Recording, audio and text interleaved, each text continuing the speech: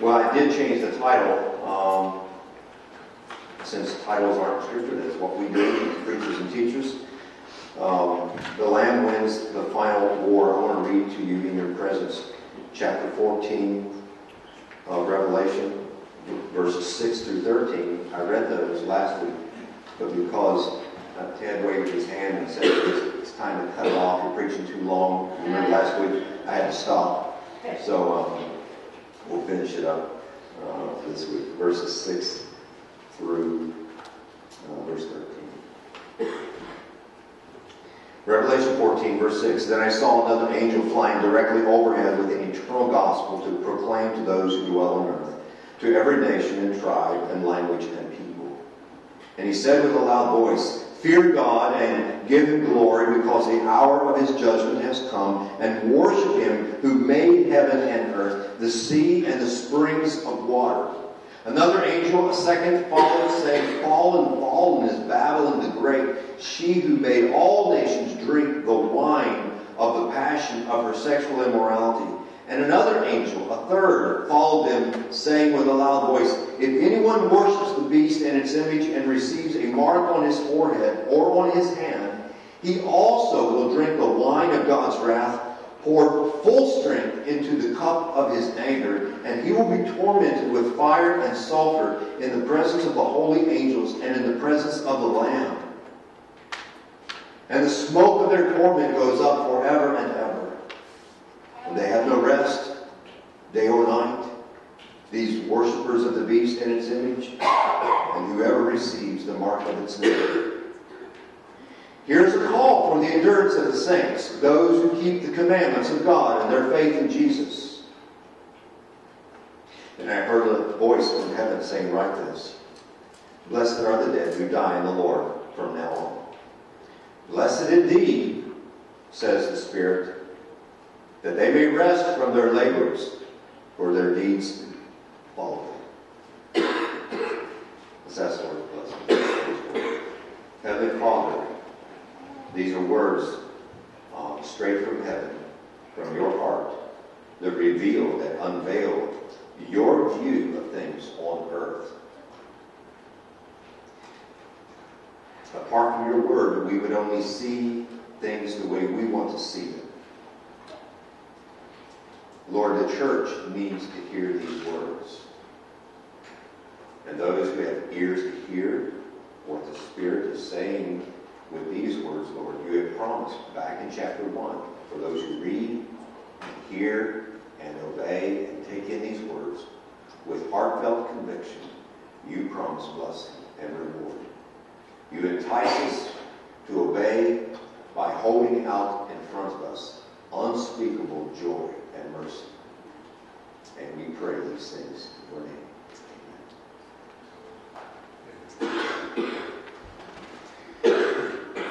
There's a common denominator, it's undeniable, among mankind, and that is the desire for justice.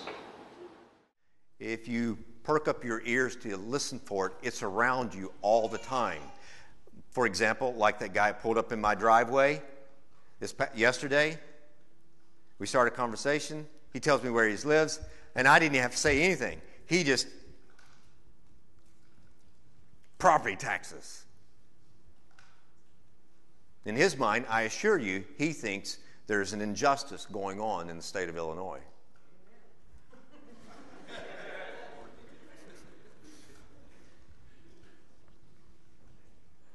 If you listen for it, a common denominator is happening around us all the time. It's instinct. It's innate. And that is a pursuit for justice. But justice is broken down in several ways. And the way this breaks down results in ultimately Jesus coming back and making war. We've read the word war several times already in the book of Revelation. If you go back and just do a word study, Google study, how many times is the word war used in the book of Revelation? There is a real battle going on, and the battle is over injustice. But we need to pause and think about justice just for a moment. Perceived injustice. There's really nothing wrong there. It's just from your point of view, it looks wrong. Several years ago, about this time of the year, I did a wedding for Joel Daniels, the Daniels family. It was held up in Wheaton, and I gave thanks. It was time for me to speak, and huge, lots of people there. And this was my opener. Don't think I'm going to open for Andrew and Alexander like this, but this was my opener for that wedding. Got finished praying. We all lifted our eyes. And I said it like this, something like this. You know that old slogan that came out of the late 60s during the Vietnam War? They were hanging out posters. Make love, not war. And I saw people get on, this is a wedding. And I paused, and I waited. And then I said this. I've got a better idea. Get married and do both.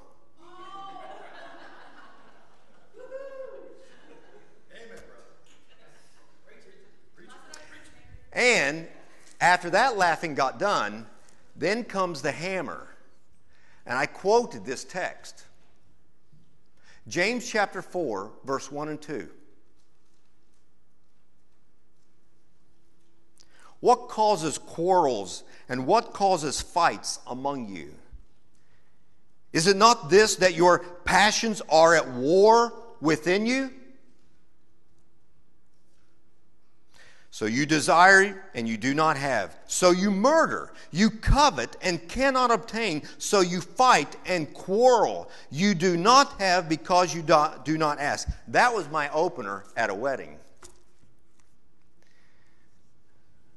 And I thank the Lord how the Lord used this subject so that we could all understand when you get married, as I'm fond of saying, I just love it. It's a good picture in the mind. Marriage is like two monkeys in one room, and there's only one banana. The fight is on. Because you want what the other has, or whatever. And that's the issue of perceived injustice. There really isn't an injustice going on. And in the book of Revelation, and in our lives, and no matter where you go on this planet, everyone's looking at things and talking about their view of what is right and wrong. That's the issue of justice. I perceive that this is right. I perceive that this is wrong. And not everyone has a clear view of what is right and wrong, because most of the time, the world can still be described as in the days of the judges, everyone is still doing what is in their own. And therefore, I'm just. I'm okay. You're not. Perceived injustice is a common denominator among men because everyone is deciding what is right and what is wrong in their own eyes. Real injustice, however, would sound like this. Jesus warned that since the world hated him, you and I are going to be hated. Here in the book of Revelation, we've seen many times already martyrdom. They're being slain. It's wrong to do that. That's an injustice. It's wrong to murder. This is real injustice. We would read from Paul's letter to the Corinthians in his first letter on the subject of suing a brother in Christ. He said, would you not rather be defrauded than to take your brother to court and sue him? Are you not judges among yourselves? Can you not settle this out of court? Why would you submit yourself to an ungodly judge and have him arbitrate over something within the body of Christ where it ought to be dealt with? And even then, and Paul goes further, and even then, if it can't be settled in the church, wouldn't you rather just be defrauded like Christ was? Real injustice, and just take it. So much so, if they ask for your coat, give him another one. Or a mile, give him another one. Or a cheek, give him another one. Real injustice. And therefore we are to love our enemy and do not let evil overcome, but overcome evil with good. And then there is the subject of not just perceived injustice and real injustice, but real justice. Real justice. Let me ask you something. Do you think that real justice taking place in any court, in any land, under any nation, under any banner, in any language, do you think that pure, unmitigated, undiluted justice is taking place anywhere in the world? Pure, unmitigated, pure justice. No, there's not. That's why the Bible describes Jesus coming back at the end of the book of Revelation. He will say, I am coming soon, and I am coming with my recompense. Whew. It's called Judgment Day because no one is arbitrating in any sense of the imagination with pure justice, with attitude, with foresight, with a belief system. Everything that Jesus does is just and true. Just and true are all your ways. Revelation chapter 15, the Song of Moses and the Lamb. It can only be said of the true judge of the earth that he does everything with pure justice. We only get close to it in this land. We get close to it. But no one metes out justice without a little bit of pride. No one metes out justice with a little bit of vengeance of what the heart is doing. So this desire for justice is in part the reason there is war and will be wars and rumors of wars until the end. According to the book of James, verses 4, 1 and 2, chapter 4, 1 and 2, and what the Bible teaches, at the beginning of every war is someone not getting what they want, whether it's right or wrong. I used to read a lot, days gone by, on just war theories under Augustine and those who have written about this over the years, and when to put a stop to evil. When do you do that? What's a just war? To combatants and not harming non-combatants. I think when Jesus comes, he's not going to make a single mistake on who is a combatant and a non-combatant. No friendly fire. He knows exactly what to do. That's how the book of Revelation opened up, because his eyes are blazing fire and there is nothing hidden from his sight. Nothing. It's an incredible day that's coming in the future. Coming. And it all started in the Garden of Eden. God and Satan. And Jesus is going to return, and he's going to put a stop to all the evil that has taken place. Your intrinsic desire for justice in this life is either bad news or good news for you, depending on what you do with Jesus. If you reject Jesus as the judge who wins the final war, and your intrinsic desire for justice will be a witness against you in the lake of fire. Therefore, turn to Christ as one who is judged for you in your place, for you on the cross. And if that's the case, then your intrinsic desire for justice in this life will be totally swept up and satisfied in the return of Christ. That's the hope that these 7 churches have, because they're being harmed. There is perceived injustice going around. Well, no, that really wasn't unjust. Okay, you got what you deserved. But then there's real injustice all over the place, and there's only so far that we can go in this land in getting real justice. And finally, there's a really good truth for the church to hold on to. The Son is coming back, and he will win this final war. He will bring his judgment and his recompense with me. Let me show you a little bit deeper where we left off last week. Raising questions. Question number 1. Is the eternal gospel mentioned here in verse 6? Is the eternal gospel redemptive or punitive?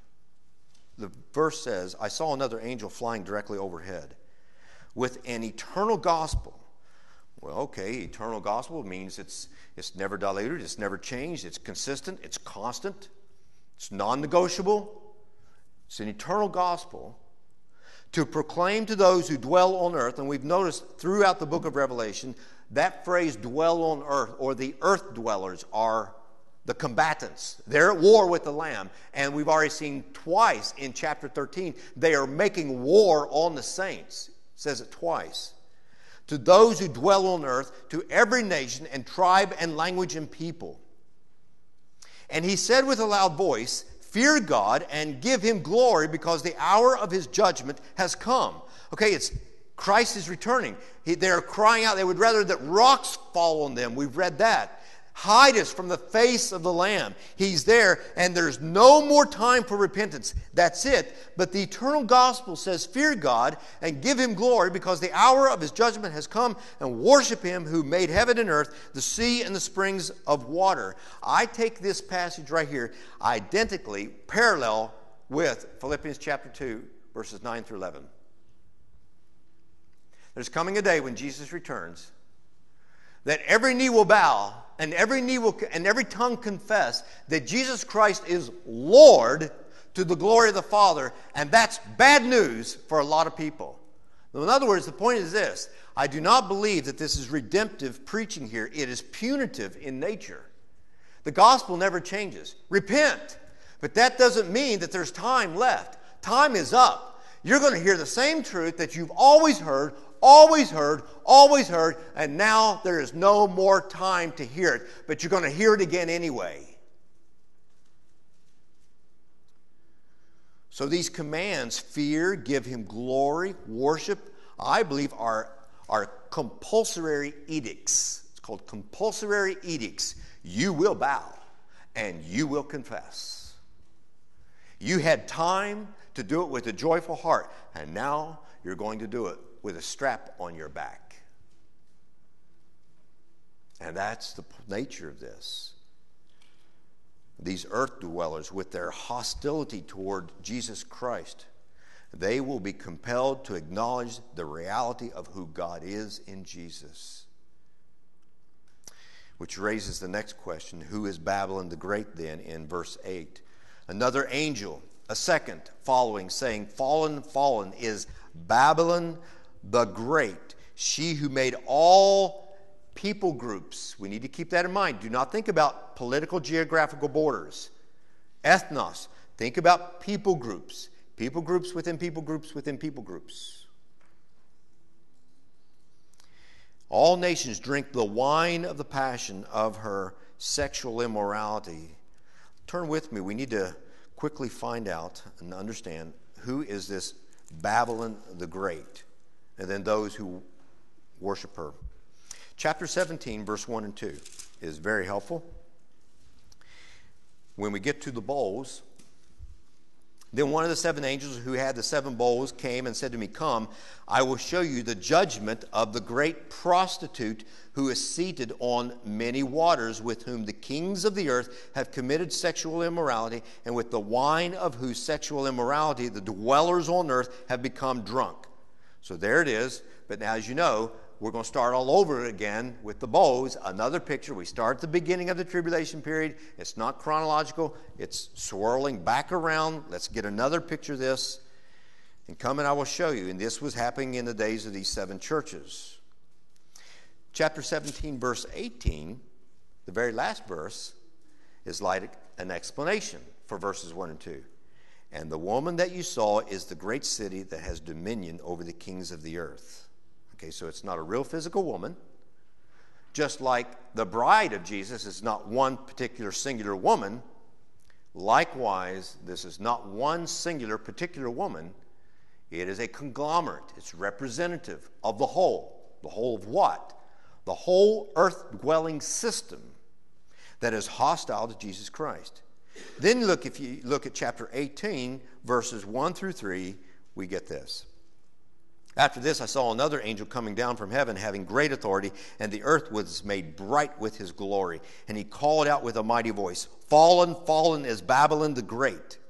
She, because it's really a woman in one sense, because the portrayal of that she has been unfaithful, earth dwellers, unfaithful to following the Lord. She has become a dwelling place for demons, a haunt for every unclean spirit, a haunt for every unclean bird. Sounds like Stephen King. A haunt for every unclean and detestable beast, for all nations have drunk the wine of the passion of her sexual immorality. And the kings of the earth have committed immorality with her, and the merchants of the earth have grown rich from the power of her luxurious living.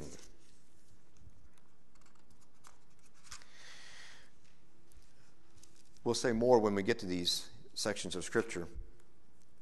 For now, Babylon the Great stands for the world's lust for the promise of prosperity and welfare, an intoxication that the majority of the world's inhabitants imbibe on. Ivan, what do you mean by that? Here's what I mean. I mean all those who live in expensive penthouses in New York City, all the way to the hillbilly in West Virginia who has figured out how to scam the system and get a welfare check every month so that he can hunt and fish as much as he wants to. That's what I mean. You don't have to be a millionaire to be described as someone who is drinking down the world's sexual immorality, a heart that has been unfaithful to following the Lord, all the way to the merchants of the earth have grown rich from the power of her luxurious living. Both millionaires and those who are living on $17,000 a year in West Virginia are all greedy, unless you know the Lord. There's nothing wrong with having $1 million. If you want to give me some of your money, I'd be more than take it off your hands, more than happy. That's not the issue. The issue is how Jesus sees what is going on in the heart.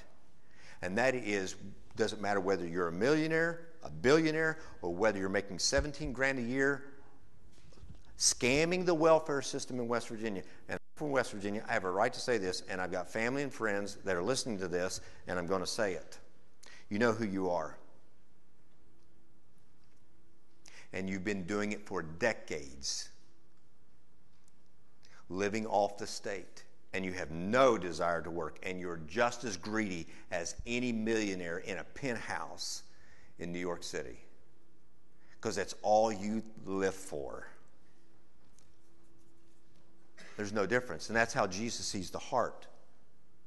See, in the book of Revelation, all wicked world systems, including Rome in the days of these 7 churches, are called by the symbolic name Babylon the Great. Babylon is the symbol of human civilization with all its pomp and circumstance, organized in opposition to God. It refuses to bow down to the kingship and lordship of Jesus Christ over all of life. It is the sum total of pagan culture, social, intellectual, commercial, political, and religious. It is the very essence of evil, of heathenism. It is the symbol for collective rebellion against God in any and every form. It is the universal or world system of unbelief, idolatry, apostasy that opposes and persecutes the people of God, and Jesus, the Lamb, takes it all personally. Takes it personally. And that's why, now let me put it in bold type, the wine of earthly pleasure is temporary, but the wine of God's wrath is eternal. Look again at verse 8. Another angel, a second, followed, saying, Fallen, fallen is Babylon the Great, she who made all nations. This demonic triumvirate, this unholy triumvirate, is influencing and infecting the entire world system. And the world system, the people's hearts, these earth dwellers, are literally like drinking from a wine bottle, drinking the passion of their own unfaithfulness. And the reason why sexual immorality is actually used here, the Greek word for porneia, which is used for all types of sexual deviations, is because in the heart, how Jesus sees the earth dwellers is a love affair. It's a love affair with what the world has to offer, which is why he used the term sexual immorality. It is both unfaithfulness in the heart, but at the same time, it is an affair that is going on in the hearts of men and women, and boys and girls. You have been unfaithful in your heart, in your affections, in your love. You are supposed to love the Lord your God with all your heart and love your enemy of yourself as yourself. But no, you have loved the world, the flesh, and the devil. Babylon the Great. But that's temporary, because in verse 10, he also will drink the wine of God's wrath poured full strength. So the world thinks it's getting the very best when really it's only drinking Winking Owl from Aldi's.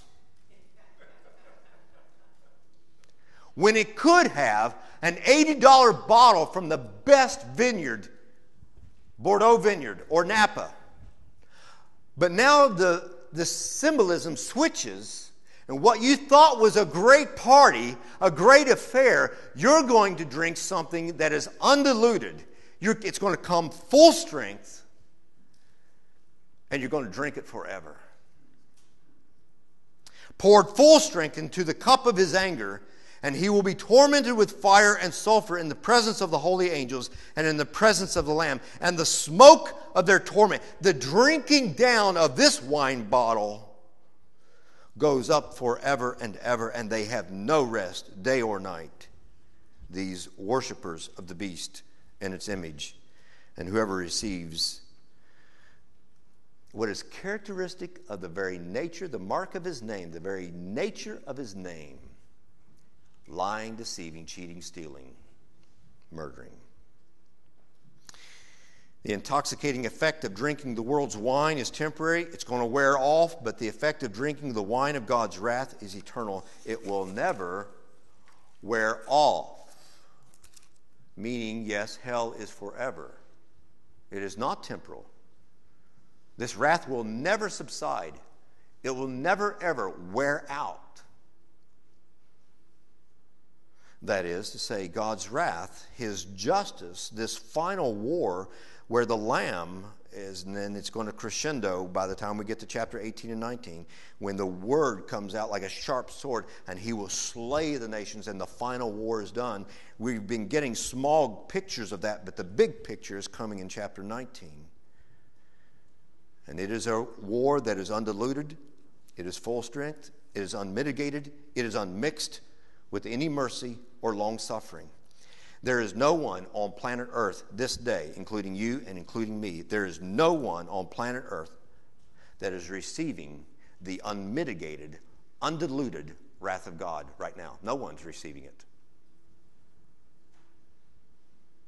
Even the most violent, wicked is still getting mercy today, because they will eat God's food, they will breathe God's air, they will drink God's water, and they will enjoy God's common grace and have friends and a bed to sleep in tonight. No one is receiving the undiluted, unmitigated wrath of God. But that day's coming. He wins the final war. Then two more questions. What is the nature of God's wrath? Chapter 18, verses 4 through 8 teaches this. Chapter 18, verses 4 through 8. What is the nature of God's wrath? Then I heard another voice from heaven saying, "Come out of her, my people, lest you take part in her sins, lest you share in her plagues, for her sins are heaped high as heaven, and God has remembered her iniquities. Pay her back as she herself has paid back others, and repay her double for her deeds. Mix a double portion for her in the cup she mixed, as she glorified herself and lived in luxury. So give her a like measure of torment and mourning, since in her heart," now here we get a clue. So what's it like? What is the nature of God's wrath? Because presently she says, and I mean everyone who is in hostility toward Jesus Christ, who are millionaires in penthouses all over the world, or those who are scamming the system in the hills of West Virginia, they all think of themselves as, "I sit as a queen. I'm no widow. I've got the world by the throat. I'm not alone. I'm not grieving. I got it made in the shade. And mourning I will never see. For this reason her plagues will come in a single day, death and mourning and famine, and she will be burned up with fire. For mighty is the Lord God who has judged her." Chapter 18, verse 21. Verse 21 says this: "Then a mighty angel took up a stone like a great millstone and threw it into the sea, saying, So will Babylon, the great city, be thrown down with violence, and will be found no more." What's no more? What will be no more? The sound of harpists and musicians and flute players and trumpeters will be heard in you no more. Just think of it, what it was like I do not say this in a cavalier way. I'm telling you, no more will there be delightful music. Do you hear that? No more delightful music. And a craftsman of any craft will be found in you no more. No more the enjoyment of working with your hands and designing and figuring out and planning and adventure. And the sound of the meal will be heard in you no more. No more enjoyment of what it's like to work with your hands and bring in a good harvest.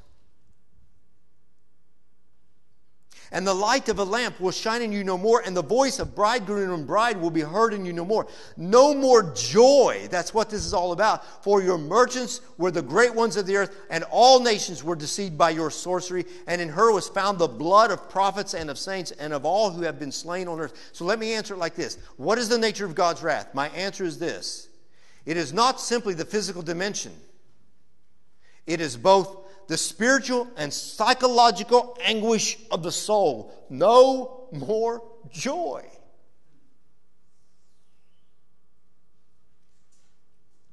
And the fire that burns forever, that we've read from, is the joyless, songless, it is the loneliness and the mourning of a widow sitting alone in her solitary torment. That is the meaning of the fire of God in the end. It is the painful realization that loving the things of this life did not bring me ultimate joy. And that will eat at you, you earth dwellers, forever and ever and ever.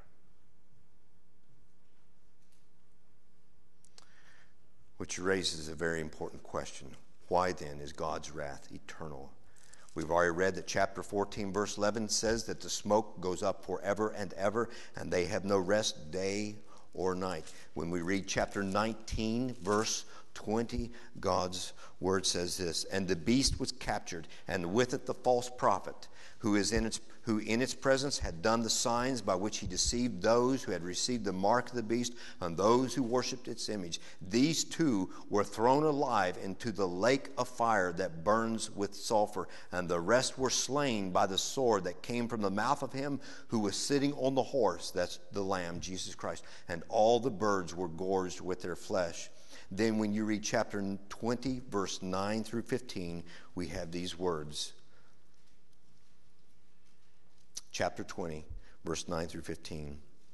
And they marched up over the broad plain of the earth and surrounded the camp of the saints and the beloved city. But fire came down from heaven and consumed them.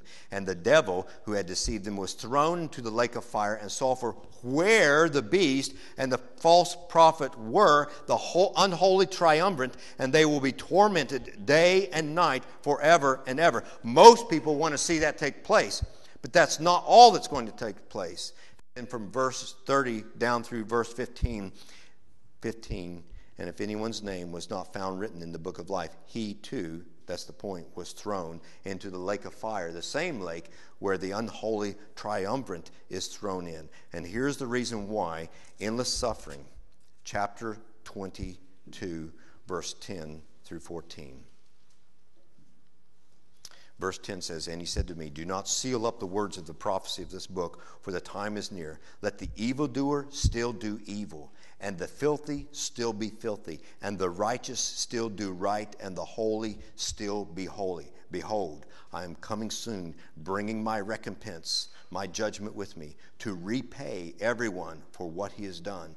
I am the Alpha and the Omega, the first and the last, the beginning and the end. I have a quote for you from Don Carson in The Gagging of God.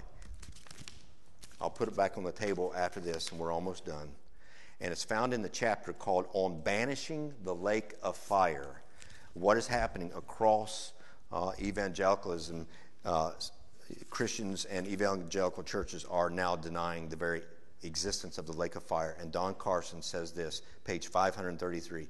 If the holy and those who do right continue to be holy and to do right, in anticipation of the perfect holiness and rightness to be lived and practiced throughout all eternity, should we not also conclude that the vile continue in their vileness in anticipation of the vileness that they will live and practice throughout all eternity? And the reason why these sections are teaching these truths is because so that we can answer the question, why is it forever? And the answer is simply this: because they never stop sinning.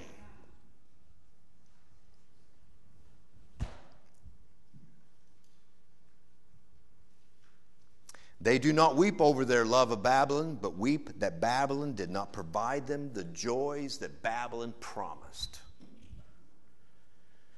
And so Jesus is the Lamb standing. He's the Lamb that is redeeming. He is the Lamb that is bringing his wrath. Therefore, what we've seen from last Sunday, answer the call to endure to the end by this, and I end with this: by keeping the commandments of God. Back in chapter 14, there it is. Here's a call for the endurance of the saints. Verse 12. Those who keep the commandments. So keep doing that. It's a call. Keep the commandments of God. What does that mean? It really means, in John's language, as in his epistles, whatever God's word says, go down with it. Whatever the world is doing, whatever pushback you're getting, stay with the word. Stay with the word. Know the word. Breathe the word. Apply the word. Love the Lord your God with all your heart and your neighbor. And then keeping your faith in Jesus, who keep the commandments of God and their faith in Jesus. Meaning, don't put your faith in government or money or your ideal church family or your health or your money or a perfect family or the perfect IRA or mutual fund or whatever, or 401k or the American dream or the endearing friendships on Facebook. Not. Or the circumstances of life that please your personal preferences every day. Don't put your faith in that. Rest your head on Christ and take a nap. And then get up and get back to work and keeping the commandments.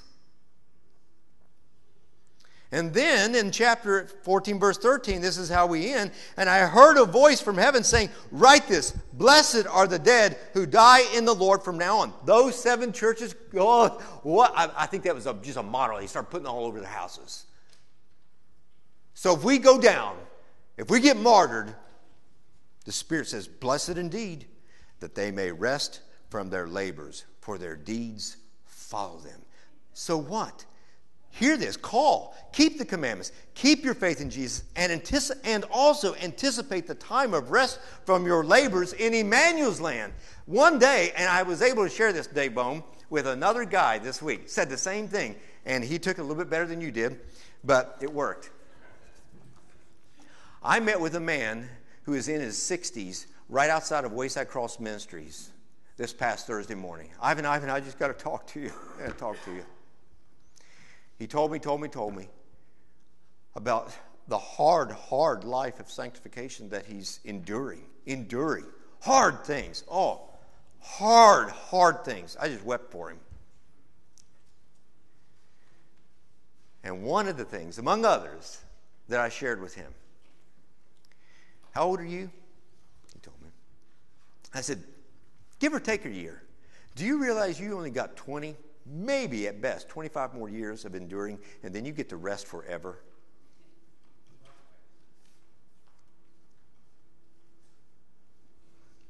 I'm going down with that. That's enough for me. And it ought to be enough for you to stick it out and live your life for the Lord. Let's pray. Heavenly Father, now help us to sing a great old song by Isaac Watts. He looked at 2 Timothy and saw the call upon elders that we are to run this race like a soldier, and soldiers who have been enlisted by their captain, Jesus Christ, their chief, do not get caught up in civilian affairs. And we are all soldiers of the cross. So Lord, help us to sing with joy and conviction. In your name we pray. Amen.